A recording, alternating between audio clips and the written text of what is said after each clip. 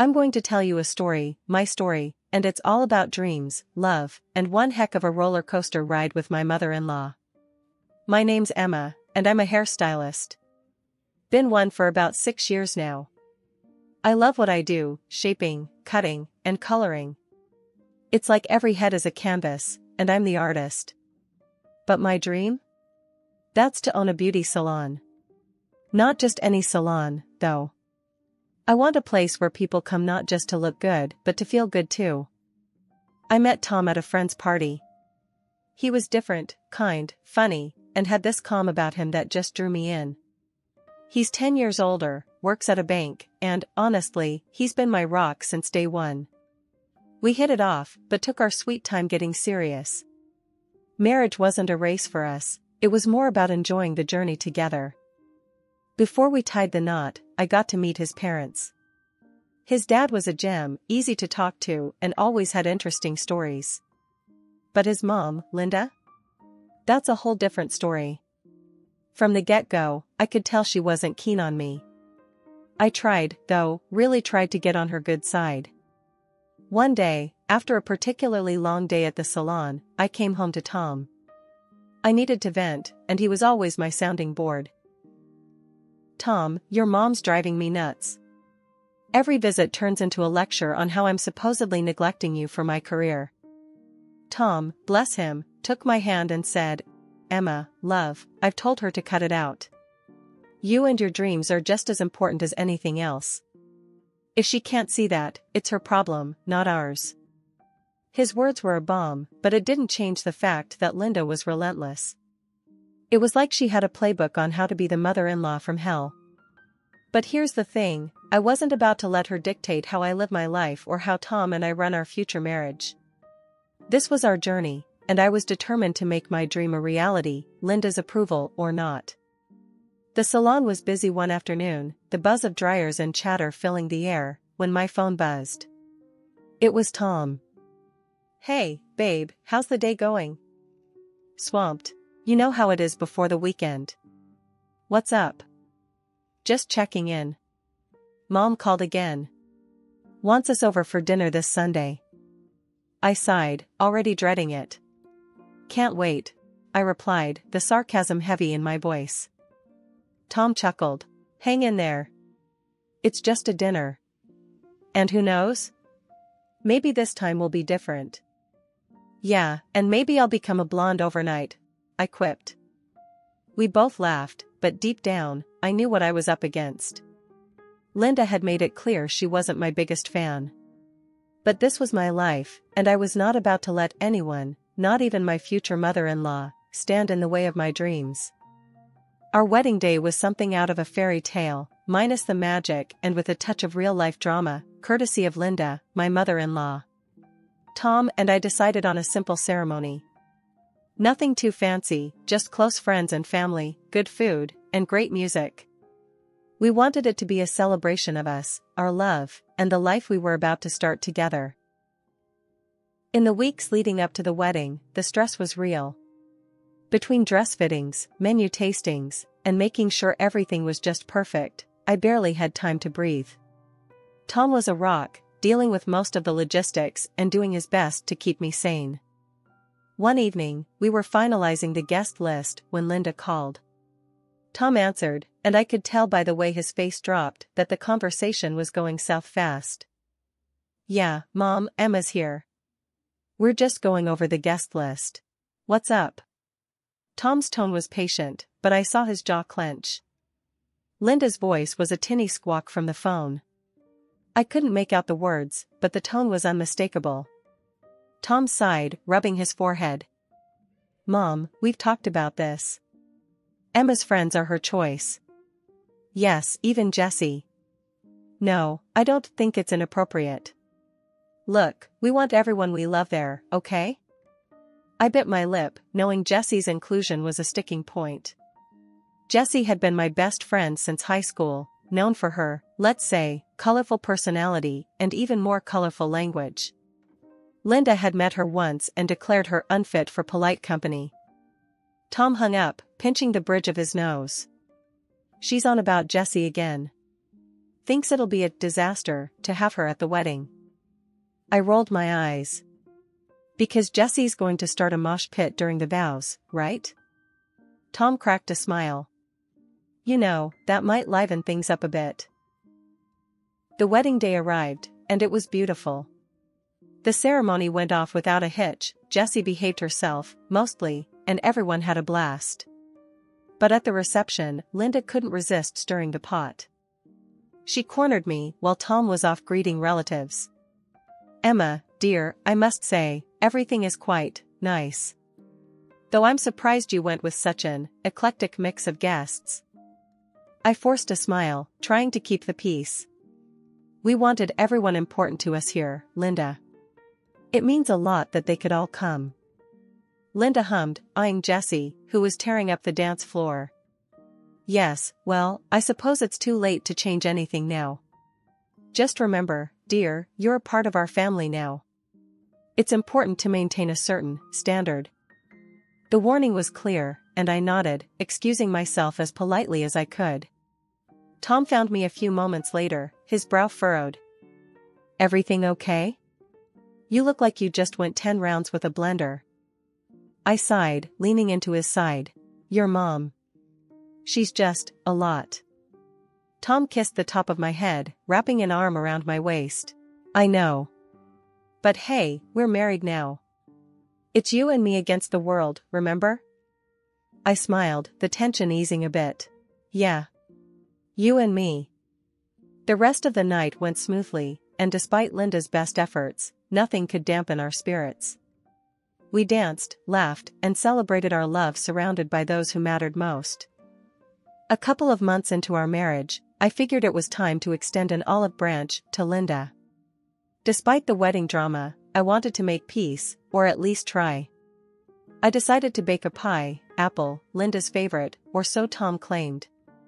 I'm no chef, but I can follow a recipe like a champ when I put my mind to it. The kitchen was a disaster by the time I finished, flour everywhere, apple peels on the floor, but the pie? It looked pretty darn good, if I do say so myself. Tom wandered in, eyebrows raised at the mess. Babe, did a flour bomb go off in here? I laughed, wiping my hands on a dish towel. Very funny.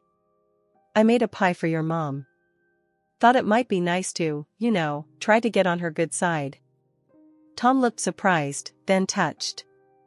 Emma, that's really nice of you. But are you sure? She can be, well, I shrugged, a bit nervous, but determined. Yeah, I know. But I gotta try, right? So, we set off to Linda's with the pie in tow. I was anxious, rehearsing what to say in my head. We rang the doorbell, and Linda answered, her expression neutral until she saw the pie. Her eyes narrowed slightly. Emma, Tom, what a surprise. And what's this? I held out the pie, trying to sound confident. I made you a pie, Linda. Apple, your favorite. We sat in the living room, the pie on the coffee table between us, an unspoken battleground. Linda finally spoke, her voice cool. It was very thoughtful of you, Emma. I must say, I'm surprised. You finding the time to bake, what with all your work. Her tone had that familiar sting, but I was determined to keep things light. Yeah, well, I wanted to do something nice. Thought it might be a good way to, spend some time together. Linda nodded, but there was a skepticism in her eyes that made my stomach twist. She excused herself to get plates and came back with a knife. She cut into the pie and paused. Then, without a word, she scooped up the pie and dumped it in the trash. My mouth fell open, shock and anger battling for dominance. Tom stood up, his voice tight. Mom, what the hell? Linda faced us, her expression cold. That pie was spoiled. I could smell it. We don't eat spoiled food in this house. I was speechless, the effort and hope I'd put into that pie trashed in seconds. Tom was furious, his usual calm demeanor gone. Emma made that for you. At least you could have pretended to appreciate it. Linda's eyes flashed. I will not pretend for the sake of politeness. It's better to be honest. Emma, I appreciate the gesture, but let's not pretend this changes anything. I stood, my hands shaking. You know what, Linda? I tried. God knows why, but I tried. Come on, Tom. Let's go. Tom didn't hesitate, following me out the door, leaving Linda standing in her pristine, cold living room. The car ride home was silent at first, both of us simmering with anger and hurt. Finally, Tom broke the silence. Emma, I'm so sorry. I had no idea she'd. I cut him off, my voice weary. It's not your fault. I thought maybe we could start over. Guess I was wrong. Tom reached over, taking my hand. She's the one who's wrong, not you. We won't let her ruin what we have, okay? After the pie fiasco, life went back to its usual rhythm. Work was busy, which was good for my dream of opening my own salon, but it also meant long hours away from Tom. We made it work, though, grabbing those moments together whenever we could. Then, something weird started happening. One morning, I found a bouquet of flowers on our doorstep. No card, no nothing. Just a bunch of roses, their petals bright against the morning dew. I thought Tom was trying to be romantic, so I brought them inside, smiling like an idiot. Tom, you sneaky thing, trying to surprise me with flowers? I called out, finding him in the kitchen. He looked up, confusion written all over his face. What flowers? The ones at the front door. Don't play dumb with me, I said, putting the vase on the table. Tom came over, examining the bouquet. Emma, I didn't buy these. I thought maybe they were from one of your clients or something. I frowned, the mystery of the flowers suddenly not so romantic. But there's no card. Who would send me flowers anonymously? We shrugged it off, figuring it was a one-time thing. But then it happened again. And again. Every few days, a new bouquet appeared. Always beautiful, always anonymous. It was flattering, but also kind of creepy. One evening, we were lounging on the couch when there was a knock at the door. Another delivery, another bouquet. This time, I felt a chill run down my spine. Tom saw my discomfort and wrapped an arm around me. This is getting weird, right? It's not just me? No, it's definitely weird. I'll ask around at work, see if anyone's pulling a prank or something, Tom said, but we both knew it didn't feel like a prank. The turning point came when Linda visited one Sunday afternoon. She walked in, her eyes immediately landing on the latest bouquet adorning the living room. And who are these from? Another secret admirer? She asked, her voice dripping with disapproval. The way Linda looked at me then, with a mix of suspicion and something else, set off alarm bells in my head. Why? You know something about this, Linda? Linda scoffed, turning away. Why would I know anything about your flowers? I just find it curious, that's all. Flowers from a secret admirer, and Tom knows nothing about it. Makes you wonder. The implication was clear, and I felt my temper flare.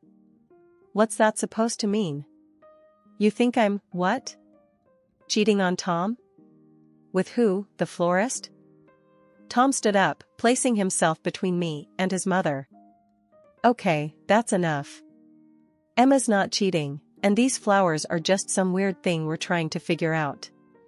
Let's not turn this into something it's not. Linda huffed, clearly not convinced. Well, I just think it's very odd. In my day, if a woman received flowers from another man, it meant something.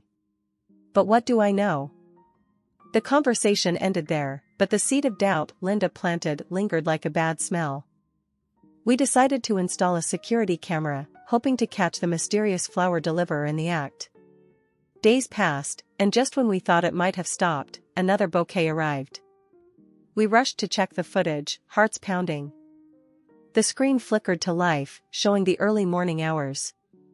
A figure approached, hooded and unrecognizable, leaving the flowers on our doorstep before quickly walking away. The quality was too grainy to make out a face, but the build, it looked familiar. Tom and I watched in silence, the same thought crossing our minds. Could it really be Linda? Was she going to such lengths just to stir trouble between us? After catching the hooded figure on our new security camera, Tom and I were on edge. The flowers were one thing, but the thought of Linda, or anyone, really, sneaking around our house was downright creepy. We needed more evidence before confronting anyone, especially since accusing your mother of such bizarre behavior wasn't exactly an everyday conversation. Let's keep an eye on the footage for a few more days, Tom suggested, his brows furrowed in concern. If it's really Mom, we need to be sure. Plus, we need to figure out what to say. This is just nuts. I nodded, feeling a mix of anxiety and anger. Yeah, but what's the end game here? If it is Linda, what's she trying to do? Scare me? Break us up? Tom sighed, running a hand through his hair. I don't know, Em. But we'll handle it, together. Okay? Okay, I agreed, though the pit in my stomach grew heavier with each passing day.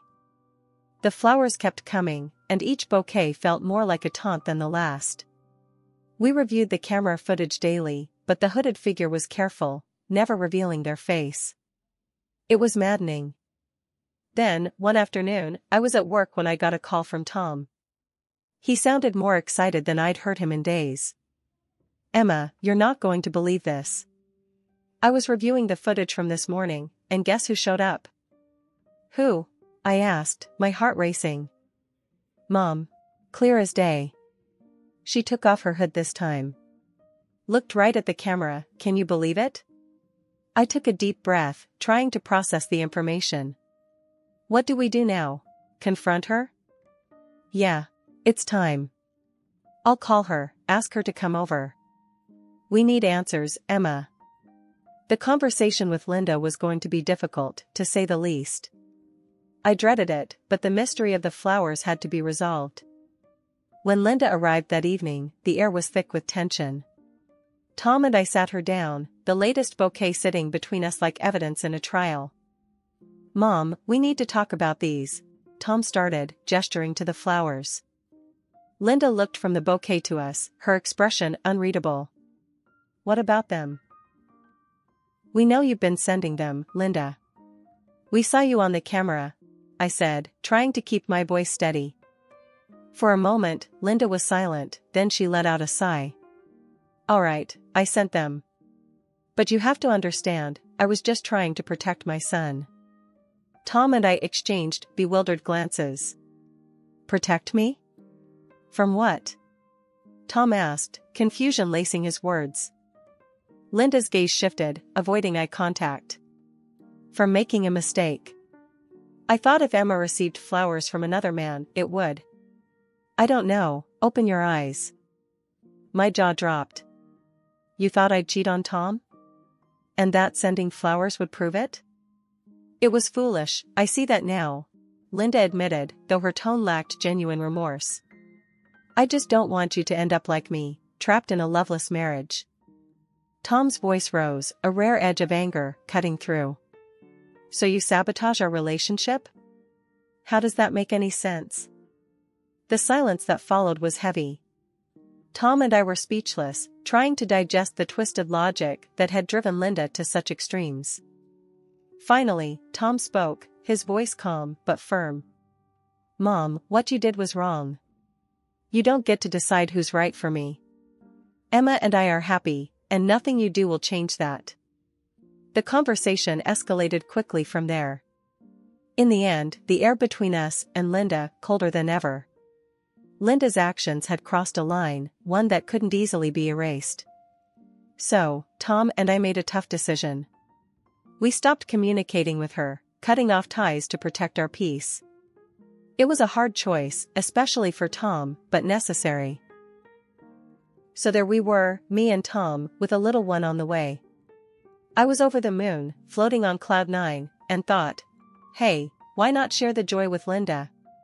Maybe, just maybe, this news would be the bridge to mend things, right? I called her, heart thumping like it's trying to break free. Linda, you're gonna be a grandma. I spilled it, all giddy-like. There's a pause, and then, really? Oh, Emma, that's wonderful. She sounded genuinely chuffed, which had me thinking, alright, maybe things are turning a corner. She's keen on celebrating, so we chose this cozy little spot downtown, nothing too flashy. The nights went smooth, food's great, and Linda's played nice, which is a rare sight. I was sipping on my apple juice, staying on the straight and narrow for the bub, when out of nowhere, the room started to spin. I thought, what in the heck? 'Cause all I've had is juice. I said it out loud. I feel dizzy, like I've knocked back a few. Hoping it's just me being paranoid. But Linda, oh, she jumps on it like a cat on a mouse. Drinking while pregnant? Emma, that's just reckless. Tom's face fell. He grabbed my glass, sniffed it, and his eyes go wide. This ain't just juice. We called the waiter over, asked him to check the cameras, 'cause something's fishy. The footage? Clear as day. Linda spiked something into my drink while we were out. The row that followed was epic. Tom was fuming, I turned rather red, and Linda? She tried to spin some yarn about teaching me a lesson. That's it. I told Tom. I can't do this no more. She's out. Tom nodded, all serious. Yeah, no more. This is the last straw. We cut ties, for real this time. No more chances, no more, let's fix things. It was tough on Tom, but we had our little one to think about. We were done playing Linda's twisted games. Life's been a roller coaster, you know? Right when my little boy Jamie came into this world, we had to say goodbye to my father-in-law. It was a mess of happy tears for Jamie and sad ones for George.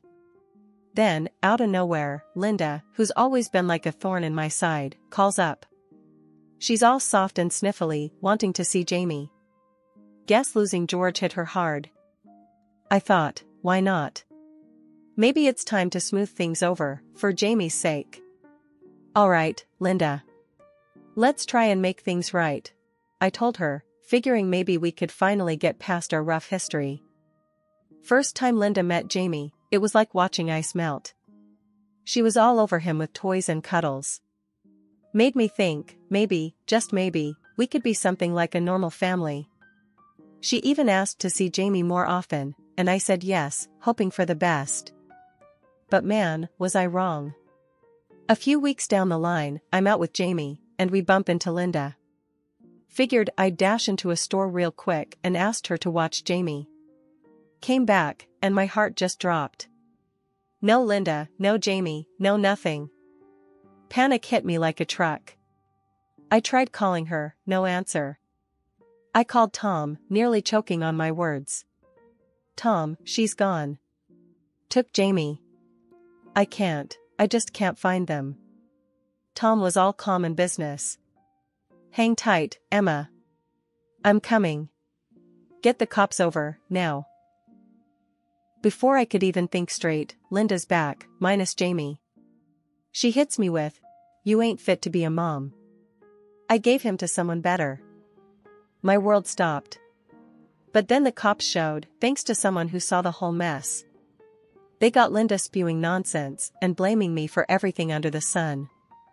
Turns out, Jamie was just a couple yards over, safe and sound. Relief washed over me, but so did anger. The cops took Linda away, and when Tom showed up, we just held on to Jamie like he was our lifeline. After all that, it was clear as day, we had to cut Linda out for good. No more chances.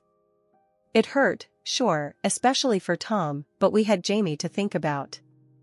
After all the chaos, it was clear Linda needed help, more than we could give. Her actions, especially with Jamie, were way off, scaring the life out of us. So, me and Tom pushed hard for her to get checked out by professionals. It wasn't easy, convincing her or ourselves, but we knew it was the only way forward.